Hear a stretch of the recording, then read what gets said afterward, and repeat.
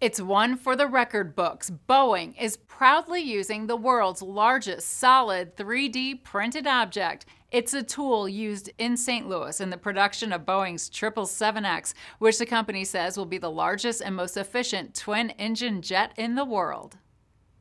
The 777X passenger jet will have a wingspan so big, the tips have to be folded up so it can fit in airports. Composite parts of the 777X wings, such as the folding wingtips, are in production in Boeing's new St. Louis Composite Center of Excellence. We're just looking at a small portion of the folding wingtip.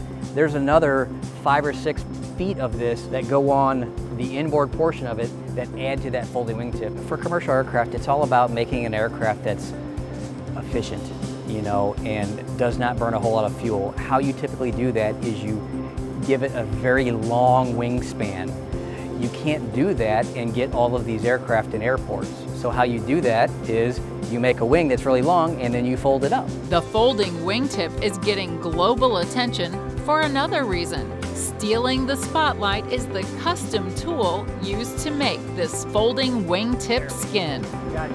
Boeing's Mike Matlack is the Wing Trim and Drill Tools project manager. It's the technology that I was developing. It was his idea to have the tool made using recent achievements in 3D printing, also known as additive manufacturing.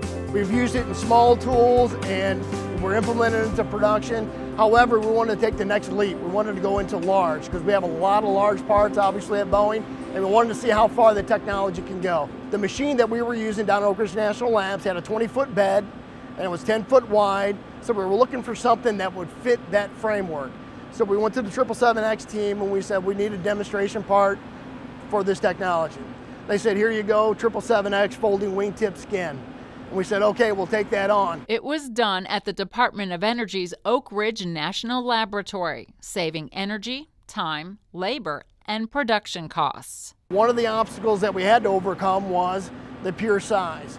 So when you're looking at laying down layers of material to build the additive component, there's a certain amount of time that you have to go back over the top of a previous layer to get the adhesion that you're looking for. Otherwise, you don't get the bond, and then you lose your mechanical properties, so you'll lose your build. Making the tool using traditional manufacturing methods would have taken about 3 months. Using 3D printing, it only took 30 hours. But even as it was printing, Matlack says they didn't really know if printing the tool would actually work. Nobody was positive. It was, nobody knew going into this that we were going to have success. The 777X program was counting on us because they didn't have a tool planned for this particular part. So we had to have success. We found a way to make it work. And so they did. Weighing in at 1,650 pounds, measuring 17.5 feet long, 5.5 feet wide, and 1.5 feet tall, it is the largest solid 3D printed object in the world. Didn't go into this program thinking it was going to be the largest 3D printed object in the world. We went into it as a challenge to make a tool for the 777X program.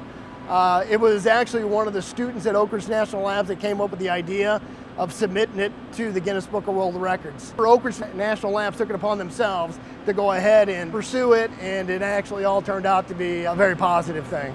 Not only is it proudly displayed, it's put to use in this trim and drill cell in St. Louis. That exact same tool would be used in this exact same configuration where it's set on the machine bed, and then we take the parts, we suck it down to that tool and trim it. So you'd have the tool on the bottom, the skin would basically sit tool side down.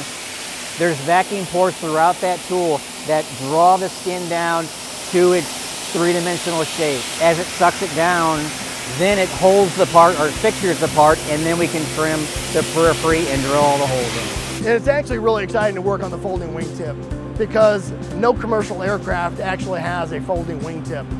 So this will be new in the aerospace business. So it was exciting to work on that particular skin and knowing its function. The 777X is scheduled to fly in 2019 and to enter service in 2020. For Innovations, I'm Kathleen Berger.